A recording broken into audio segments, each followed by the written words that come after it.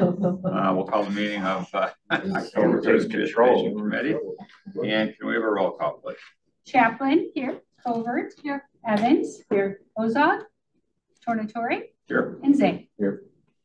I believe Chair Ozog is still somewhere, either in Germany or somewhere not in DuPage County on vacation. So I wish you well. Do we have any public comment? There are none. Okay, we'll move on to approval of the minutes. I'll entertain a motion to approve the minutes of Tuesday, September 19th. Second. The motion and a second. Are there any additions, corrections, or deletions? Hearing none, seeing none, all in favor? Aye. Aye. Any opposed? Minutes are approved. Moving on to procurement, I'll entertain a motion to approve 23-3088, a recommendation for approval of a contract purchase to Fleet Safety Supply, furnish and deliver Wheeland lighting products as needed for the Division of Transportation in the amount of $20,000, not to exceed. Motion and a second. Any questions? All is in favor? Aye. Aye. Any opposed? The motion carries. I'll entertain a motion to approve DTP 98-23, a recommendation for approval of an agreement to Leach, Tishman, Escaldo, and Lampe to provide professional legal services to negotiate Highway Authority benefit agreement applications as needed for the Division of Transportation for the period December 1, 2023 through November 30th, 2025, for an agreement total not to exceed $80,000 as Special Assistant State's Attorney. So motion is, was there a second? Yeah. Motion is second. Any questions, comments? All those in favor? Aye. Any opposed? Motion carries. I'll entertain a motion to approve DTP 99-23, a recommendation for approval of an agreement for Leach, Tishman, Scaldo, and Lampe to provide professional legal services to assist with environmental issues as needed for the Division of Transportation for the period of December 1st, 2023 to November 30th, 2025, for an agreement not to exceed $80,000. Motion and a second. Any questions, comments? Hearing none, seeing none, all those in favor? Aye. Any opposed? The motion carries. I'll entertain a motion to approve DTP 100-23, a recommendation for approval of a contract to Tech Specialty Coatings to furnish and deliver de-icing liquids as needed for the Division of Transportation for the period November 1, 2023 through October 31st, 2025, for a contract total not to exceed $215,000. There's a motion and a second. Any questions, comments? Hearing none, seeing none, all those in favor? Aye. Any opposed? The motion carries. We got a change orders. I'll obtain a motion to approve 23-3150 STV Incorporated PO number 5751-1 serve for professional construction engineering services for 87th Street at Woodward Avenue intersection improvements. Second. Revised Exhibit C for Subcontinent Millennia Professional Services. No change in contract encumbrance. It's a motion and a second. All those in favor? Aye. Any opposed? The motion carries. I'll entertain a motion to approve 23-3114, an amendment to purchase order number 6490 SCRV issued to Elmer Chicago Stone to dispose of clean construction demolition debris and uncontaminated soil as needed for the Division of Transportation to increase the encumbrance in the amount of $5,140, resulting in an amended contract total amount of $20,140. Motion and a second. Any questions? All in favor? Aye. Any opposed? Motion carries. I'll entertain a motion to approve 23-3059 TEP 4418A-21, amendment to resolution TEP 418-21 issued to AT&T Mobility for cellular and wireless services for various departments of the County of DuPage, increase the encumbrance in the amount of $60,000 for the Division of Transportation, resulting in an amended contract amount $1,127,950. There's a motion and a second. Any questions, comments? All those in favor? Aye. Any opposed? Motion carries. I'll entertain a motion to approve DTR 84-23 Willowbrook Corners Safe Routes to School Grant application, ensuring DuPage County's financial commitment. Is there a second? Second. Motion is second. Any questions or comments on this? Yes, member of comment. Thank you for doing this. This is John Loper. These grants take a lot of work, so thank you for doing this. Yeah. So just reading on the grant, it looks like the applications for this year were supposed to be in by October 1st of 2023. They were due yesterday and they were submitted. Oh, we got them in. Yes. Oh, I thought we had to wait till this was done because No. I'm like, oh, great. No, Good. Thank you. The chair actually signed the letter, Great. Okay. which I accepted. Okay. Great. Telling them that we delivered on the 10th. Woohoo! That's great news. Okay, good. Thank you. Great. Question. Any other questions? Okay, all those in favor? Aye. Any opposed? The motion carries. Moving on to intergovernmental agreements, I'll entertain a motion to approve DTR 85-23, an intergovernmental agreement between the County of DuPage and the City of Darien for improvements on Lamont Road from 83rd Street to 87th Street and on 87th Street from Havens Drive to Lamont Road to establish the jurisdictional maintenance and energy responsibilities and costs with respect to traffic signals and street lighting. The motion and a second. Any questions? No second. No second? Good. Who's the second? Okay. There's a motion and a second. All those in favor? Aye. Motion carries. Moving on to amending resolutions, I'll entertain a motion to approve 233164 DTR 29A-21. So An moved. amendment to DTR 298-21, an agreement between the County of DuPage, State of Illinois Department of Transportation, and Chicago State Ballin Pacific Railroad LLC, doing business as Progressive Rail Incorporated for railroad crossing improvements along York Road between Seabridge Court and Foster Avenue. There's a motion and a second. Any questions, comments? All those in favor? Aye. Any opposed? The motion carries.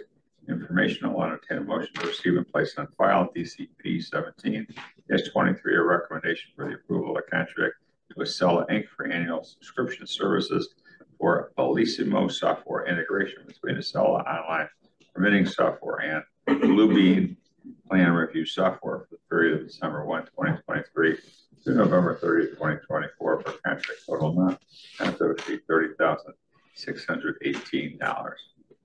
So moved. Motion and a second. Any questions, comments? All those in favor? Aye. Any opposed? And matter is received. Moving on to discussion, I understand we have one regarding the Trails Plan update and staff recommendations. Right, so Sid's going to give the presentation. It's something that we've been working on for quite some time. He'll provide a timeline and some background for some of the board members that might not have been around when we initiated this. But today's focus is really on a couple things that we would like to get feedback from the committee in terms of some of the staff recommendations to implement in the plan before we release it for public comment. So with that, okay, I'll turn it over to Sid. Thanks, Chris. Good morning, committee. Nothing to add to that. Good summarization. So let's jump in. Next slide, please. So right now in the Trails Plan process, we are currently in receipt of the draft and final plan. We've come to this committee a couple of times for input at various times, especially when we've had Trails Plan engagement or public engagement sessions. So thank you for your feedback throughout that process. Next slide, please. So why we're here today, as Chris mentioned, we're here for feedback on our draft recommendations. What is the Trails Plan?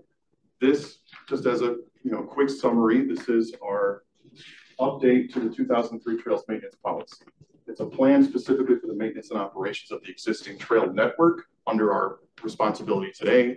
It's not a capital improvement plan. We're not talking about new connections, but we are talking about ways that we can best manage the trails as they are today. This framework that we're establishing, that we're seeking to establish, would be for current and future work. As I mentioned before, we have had the 2003 Trails Maintenance Policy on the books for quite some time. It required a little bit of update, so that's what we're going through right now. In the 2008 DuPage County Bike Plan, that's some other work that we've done through the DOT.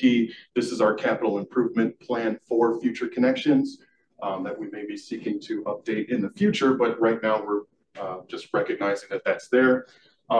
And we also have lots of work that we do with municipalities in partnership. I believe I have it here that we have 7 municipalities that have IGAs with us for operations of portions of the trail throughout DuPage.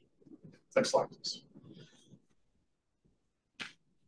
The plan as we have it has 8 chapters. Today we're going to be talking about 5 of them. Signage and wayfinding, partnerships, which represents agreements and permits, healthy trails, which is environmental stewardship, trail user experience, which that represents anything related to rules of the trails, trail etiquette, user safety in motion, and trail maintenance. Next slide, please. So we've got 7 recommendations that we're going to share with you guys today, and we'd love to get your feedback on. First of which is our planting guidelines. Right now we have an ordinance ODT 036C-87 that provides guidelines for plantings on county highways. This ordinance is intended to encompass all the county highways. So this has recommended and prohibited plantings on the county highway network, but they also apply to the trail network, those prohibitions and recommendations. There's also, I think under the third amendment to this ordinance, a Prairie Neighbors program that's been established, which enables adjacent property owners to plant and manage landscaping on the trail network adjacent to their property. We have enabled that under permit. Our recommendation is to update this ordinance. The reason for that is because some of the plantings that have been prohibited are actually very well suited to the trail system.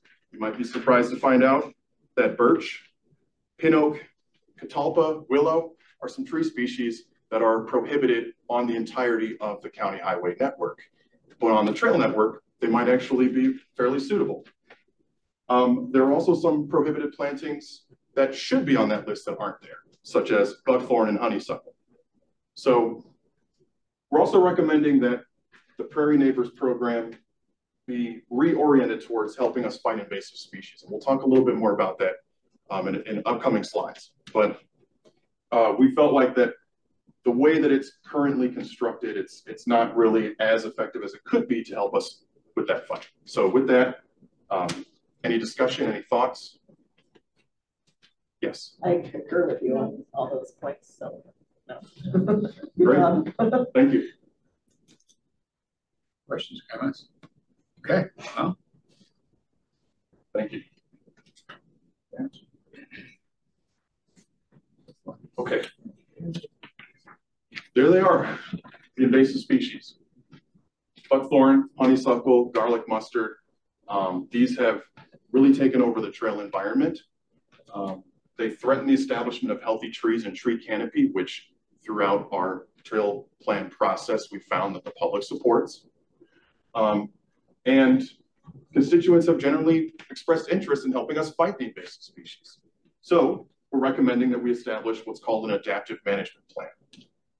Through this plan, DOT would simply attempt new emerging ways to fight invasive species, learn from those, work with experts, and pivot as necessary. Our goal is that over time, we would eradicate invasive plant species and replace them with native plantings. We want them to stop crowding out the new trees we want to plant on the trail network. But we also want to allow folks to help us remove them and replace them with native plantings, which we know are very popular. Thoughts? Yes. This is fascinating, actually, because I'm sitting here because I don't know a lot about the trees and what's healthy and what's invasive. That I don't know why I'm thinking like back to the old days where what if no human lived here and like these invasive species took over? How they wouldn't be here then. How does nature take care of that? I mean, nobody would be here to. I'm just wondering in my head. This would be a deeper Google research on my part tonight. So I might have to do the same. Yeah. You're right. Yeah. Thank you, Sid, for your presentation. So how are you proposing that we start to eliminate those buckthorn, honeysuckle? You got teasel pictured, but not on your list, and that's becoming really prevalent. It is. So how do we get, I know Forest Preserve has clear cut a lot of that in their forest preserves. Anything like that proposed for the trails? We've had some staff discussions about what the best way to approach that process might be. I think starting small, walking before you run for us, I think would be helpful. Engaging some of the experts. We have, as far as I know, we have at least 2 arborists on staff with the county that could help us determine the best way to manage any tree replantings in their place. I think we want to work with volunteers because we know that volunteer groups such as the Friends of the Great Western Trail, Illinois Prairie Path Corporation are interested in helping us with those removals. And I think the use of hand tools, just some loppers, you could get pretty far clearing out a lot of what's there. So we've explored some of those ideas. We kicked them back and forth as far as where to start. But we're certainly open to any other suggestions as well. I guess I have to express that I'm a little disappointed that you're talking about a start. This is something that, in my opinion, should have been planned a while ago, and they're not going away on their own. Only, you know, especially this time of year, the seeds that the birds carry for all of that stuff. So I'll urge you to get ahead of this. So that would be my comments. Thank you. Number Zach. Yes. So is this something we're going to do on our own, or we're going to bring an outside firm in? I mean, I know you want to talk about clear cutting, but I guarantee you those neighbors who have houses on the trails and we start clear cutting there, you can have Sheila talk to them, because it will be, I mean, I know when we have cut in the past, it's been, I mean, not a good situation. So, I mean, are we looking at just like some of the invasive species spraying, bringing an outside firm in to do some small areas, see how it reacts, and then go that way, kind of figure it out at that point? Yeah, we've explored that. We've explored bringing in an outside firm to help us with that. You know, as far as I know, regarding the neighbors, the Chicago Regional Tree Initiative has recommended planting guidelines and species to replace that screen, because I think they recognize that a lot of neighbors to trails like having the privacy. So we've thought about that and certainly understand that need. Okay. Yeah, you cut down a 40-foot tree and put in a 10-footer, there's going to be some screen. There are no 40-foot buckthorns, though. Yeah. There just isn't. And so, to Jim's point, I would say education. We've got to start educating people about why these invasives need to come out. Make a motion to put Sheila in charge of education. Trees. Perfect. Here, her cell phone number would be perfect. I'm so glad you have the confidence in me to do something like that. Oh, I know what's going to happen, Sheila. I'm just going to laugh. If I could just add, I think that's the reason this topic is on here for discussion, because we recognize the balance between the invasives and getting rid of them in terms of allowing more natural species. But at the same time, there are people at least 8 months out of the year that enjoy that site screening from the path. So the thought that staff discussed is find that location, do a pilot project.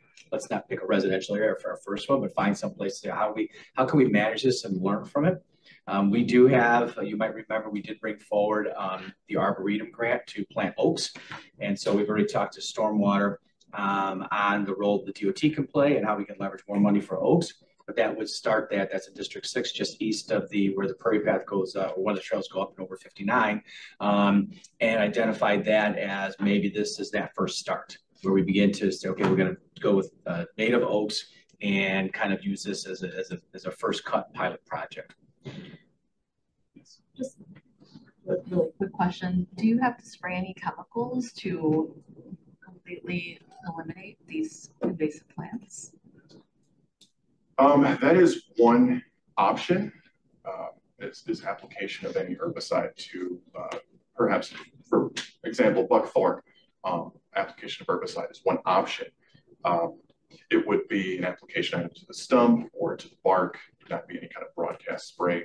But there are other ways. They just require more management, more manpower. You can just keep cutting and cutting and cutting. You can remove the stump. Because if it's a residential area and people walk through there, I mean, you don't want it to be bad for their health or in that. Understood. Okay. So I heard support for the recommendation. Yes. Right? So. Okay. Yes. Good luck.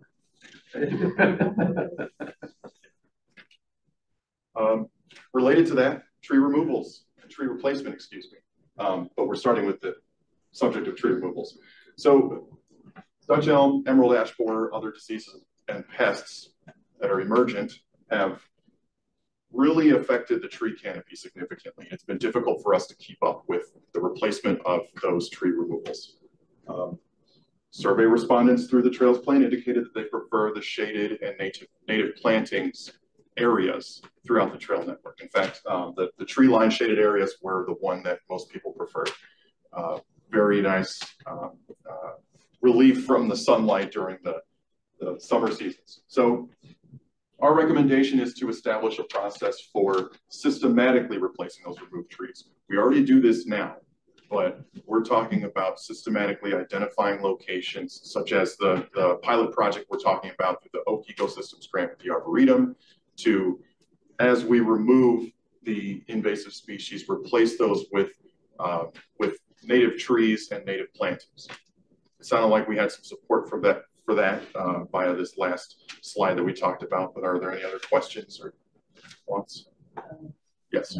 So is there, well, I don't know. I mean, you guys have experts on board, but is there enough diversified trees so that if another disease hits a certain species of trees, that we have enough of the other kinds of trees to be resistant to that? Currently, in some locations, yes, in some locations, no. And you can kind of see as you move through the trail network which areas have been hit by which diseases. We have a lot of elm trees in some locations, ash trees in others that have all been suffering. But we have other locations where there is a diversity of oak trees and box elder. There's a lot of box elder, stuff like that. So it kind of depends on where you're at. So is that part of the replacement plan though? It's like if there's like a bunch of ash trees or something, you replace it with something that's a lot different so that, we're going to have some more variety so that not one whole species of trees wipes out that whole area. Yeah, as far as I'm aware, the recommended best practice is to diversify those tree species. So we would follow that. So we can give our support on this as well. Okay. Next slide. 1,000. Trail user experience, mode restrictions. Currently, we have an ordinance on the books that is a prohibition of motorized vehicles on the trail system. This prohibits specifically unauthorized motor vehicles. There are exceptions for maintenance vehicles, for emergency vehicles. And through amendment, we also have exceptions for people with disabilities who use personal mobility devices. They specifically call out motorized wheelchairs. We are recommending updating this ordinance to reflect both updated state law and the emergence of micromobility and e-bikes. There are plenty of e-bike users that are out there on the trails today. And there has been a lot of concern among other agencies, not just our partners in the region, but nationwide, about how that use of e-bikes could be a safety concern. And so we want to do more work to figure out where those safety concerns might be and how we could regulate that in order to effectively preserve the safety of those moving along the trail. Yes. I'll add support for this because I was just at a trail yesterday and there's some people on some e-bikes that were going really fast and not even watching out for cars. They were going fast in the parking lot even. And I really support the use of e-bikes for a lot of people because it might be the only way they can actually get on a bike. They need some assistance, but yes. I do think we need to balance it with security or safety. Thank you. Yes. Yeah, thank you. And actually yesterday I saw an e-bike actually drive on the road on Maple Avenue. So they're like driving on the streets too. So they are fast. And I was like, should it be on the road? Should it be on the side? I don't know where it should be, but yeah, I think we have to watch for the safety of people. That I agree. Yeah, we want to encourage them, but we don't want anybody being run over by an e-bike. Yeah, there's various classes of e-bikes. Yeah.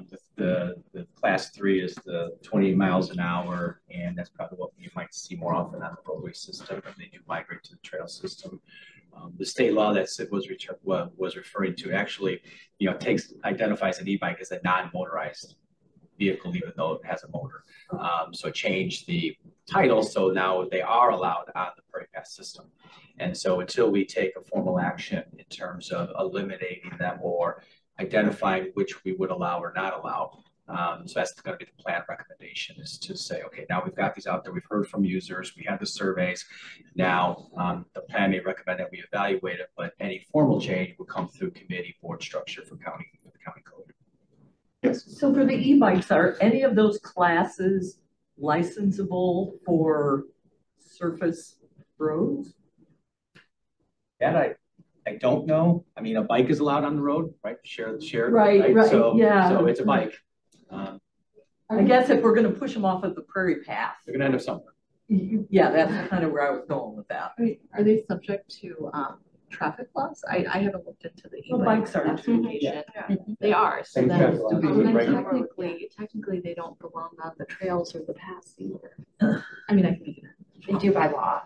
They Unless can we be by prohibit law. They absolutely can be there right now until we prohibit them. We can prohibit them completely or just a class. You could decide to prohibit class 3, but not class 1 and 2. This would be a state legislature issue then. Maybe we could bring it up in the state legislative committee.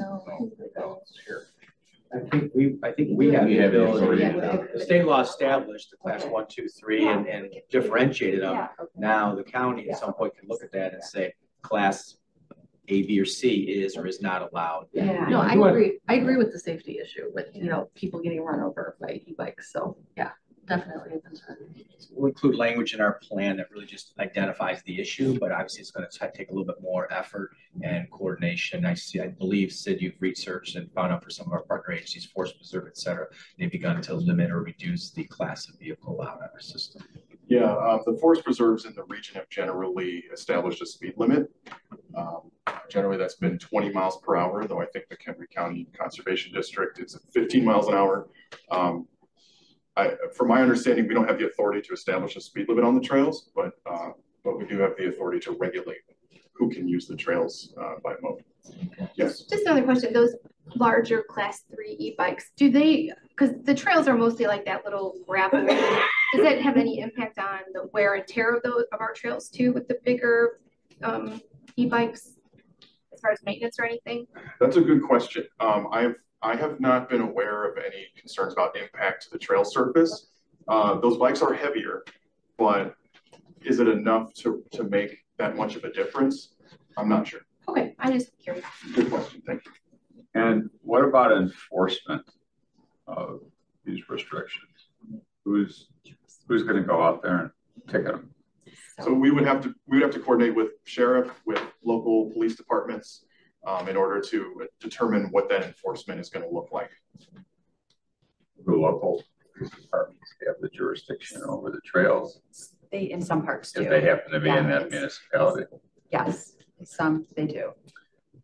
I'm just going to guess that police probably aren't going to spend a lot of time on the trails ticketing somebody for going over the speed limit. Only if it's a nice day. Yeah. They don't want to be in the car or the office. Okay. I mean, I'm just thinking, we're going to put all these plans in place, but if it's not going to do any good, then. Right. Okay, Chip. I just, I thought we deemed our trail system part of our county highway system, but we can enforce a speed limit on it. I don't know. Yeah, so 2 of the trail systems are uniquely defined as county highways. That'd be the Illinois Prairie Path and the Great Western Trail. And so that would be a question I think that we'd have to bring They're back. kind of mixed because we also deem them recreational paths and we have a lot of tort immunity because of that.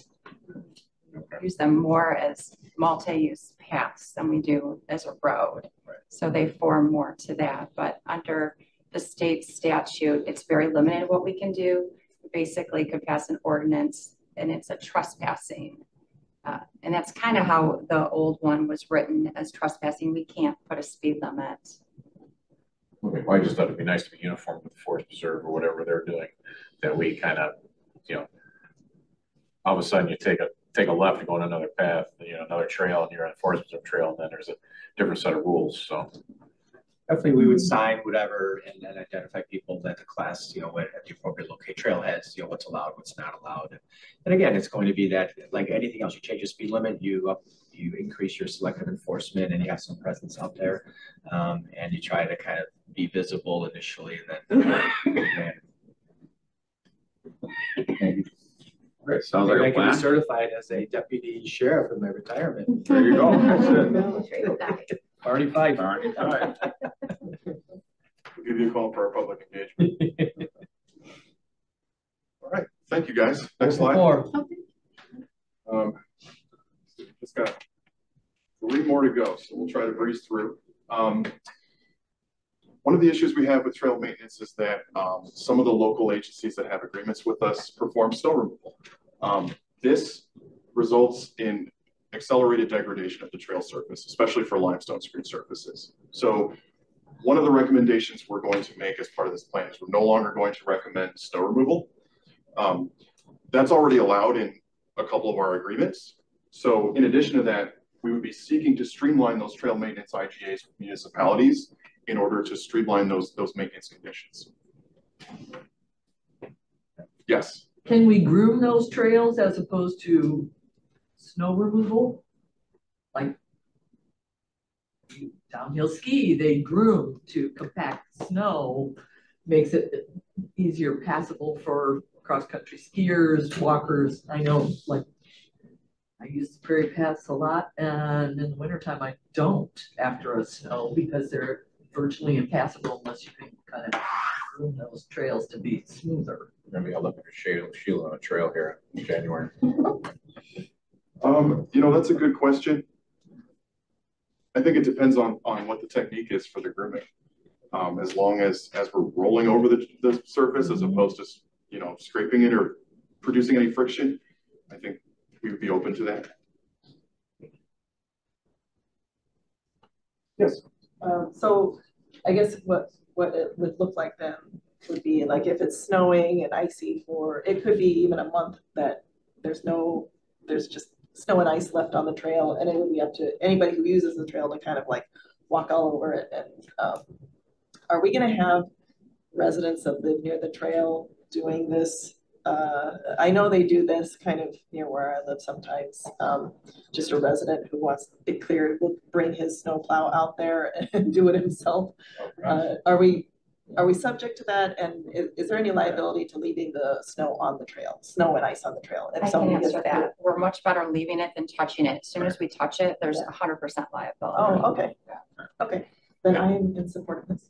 Good. I just want to clarify, the DOT does not plow or groom. It is the one or two isolated municipalities where they might be paved trails through their community. You know, we have the unique situation. We just did an IGA with Wheaton. The Illinois Prairie Path follows essentially their sidewalk network, which is access to the train and stuff. So we just need to be careful when we have these IGAs and we pass any rules that we recognize that the designation of the path is along these concrete areas or paved areas through communities. So I think it's just a matter of we don't like it when it's on a surface like limestone, because then we're out the next year when we get complaints about how deteriorated it is because of the activities as opposed to a plowed surface. Sounds good. Okay. Next slide. Signage and wayfinding. So we are proposing some rebranding of the trails. Right now, we have the 3 trails under our jurisdiction: the Illinois Prairie Path, Great Western Trail, Southern DuPage Regional Trail. And they each have rather distinct logos. We want to streamline those to reflect more like what the county logo looks like. So you can probably see the ring, the emblem in the middle, make it legible. One of the issues that we've had with the Southern DuPage Regional Trail is that the current logo is not legible from the road. The lettering definitely needs to change. It's not as recognizable of a logo. But with regards to these other 2 logos, these are established color schemes and symbology that we want to be respectful of, because this is what the trail users recognize. We would only change these on our signs, though. We're not going to go out and we're not going to replace anybody else's signs. The Prairie Path has their own signs, especially their own logo for their own materials. And we're not proposing to change this, but for our signs, purely for wayfinding purposes. Thoughts? Yes. Well, can we just have a sign that has the county logo on top and then the other one on the bottom? I mean, do we have to change the actual signs? Like, are we restricted to just one circle? We're not necessarily restricted, but it is easier to recognize. Readability. Yeah. Well, what would the process be? Have someone design it? Like, so say for the Southern DuPage County Regional Trail, are we looking to have someone redesign it?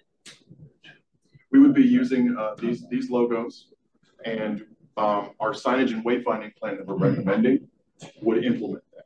Oh, so you're saying that's the logo we want? Yes. Okay, I thought it was, that's the one that we have and we don't want it anymore. So we want to keep what you have on there. Yeah, these are the ones that are proposed. Oh, okay. That was good. Okay, great. Sounds good. Thank you. Last one.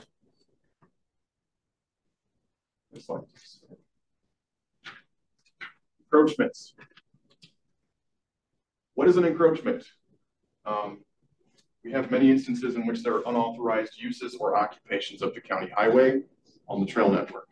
And in particular, this has been a difficulty for us on our rail trail network, the Great Western Trail and the Illinois Prairie Path. Typically, these encroachments might include permanent structures, pools, fences, sheds, unauthorized landscaping or clearing, vehicle storage, or material storage. We've had parking lots that encroach. We've had auto repair services that encroach. So we're recommending that we procedurally inventory, categorize, and address encroachments. We have inventoried before, but we want to come up with a procedure that's going to enable us to establish a process for either removal, replacement, or bringing those up to acceptable standard. Thoughts? Yes. So is this just a do we get code enforcement to go out there? Is this our jurisdiction for code enforcement? Not for zoning. Okay, not for building and zoning, because you can track it with Excel, right? Create a file and follow that process. But I guess who would do it then? I think it's a trespass, so it's a quasi-criminal or criminal citation, I guess, enforced by whatever.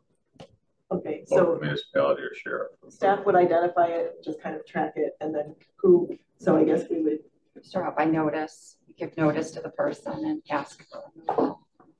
Okay.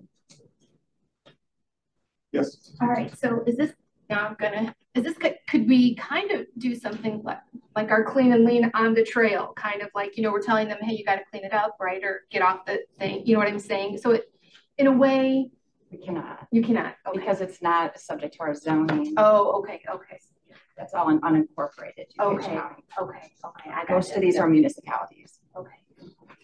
Yeah, but I think we can send a notice to people as opposed to just going out and writing tickets or whatever. Yep. That's good. Yeah, I think this needs to be done. I mean, people think it's an extension of their backyard or whatever. I mean, when I was at the Forest Preserve, I mean, you couldn't put a bird feeder on their property, and they would send a ranger out to basically give you a ticket. So, yeah. I mean, and also it's a liability issue too. If somebody were to go on that property and get hurt, we're ultimately responsible for it. So, yeah, I think you're going to just go through an inventory everybody that's approaching right now and take up. Yeah, I think it has to be done. So that would be, this is the recommendation and plan to do a next step inventory, but also to bring back to this committee. Here's the list, here what they are. I think in some of our research, we found 1987 ordinance, this Illinois Prairie Path or return prairie path nature or something like that. So some encroachments identified or some plantings identified as encroachment may in fact be something we can grandfather in, right? And so we have some latitude. So I want to make sure that that as we look at these, we kind of look at our other policies in place and take care of those that are the appropriate ones that we need to bring forward with a recommendation. Okay, sounds like a plan. So all yeses. Thank you. Thank you. This is a quick wrap up. We'll be back with the draft plan next Transportation Committee to release for public comment with your guys' approval. And if we get that, that'll be 30 days. We'll re-engage our stakeholder groups, and final staff review and county board approval will take place over the winter. So thanks for your patience, guys. This was a long one. Thank you. Thank you. Very informative. Longer than my budget. Okay, we're gonna move on to old business. Any old business? Any new business? Oh, just an announcement, if I may, really quick. We don't have announcements, sorry. Well, I just wanted to remind everybody, since we don't have public transit anymore, but the Railroad Safety Council is having their biannual conference, and it's about railroad trespassing and suicide prevention. So it's on October 18th. And I think you guys should have got an email. So anybody that's interested, I just thought I'd give it a little shout out to maybe sign up and go. They're always really very good conferences. So. Okay, thank you. Anything else?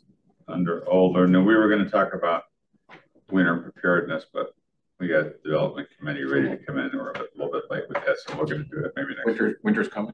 Winter's coming, but not till November 4th. If we can postpone this a couple of weeks, then we'll postpone winter a couple of weeks. So Come back to 17th. It's 85 today. Okay, no further business. I'll entertain a motion to adjourn. Second. All in favor? Aye. We are adjourned. Thank you.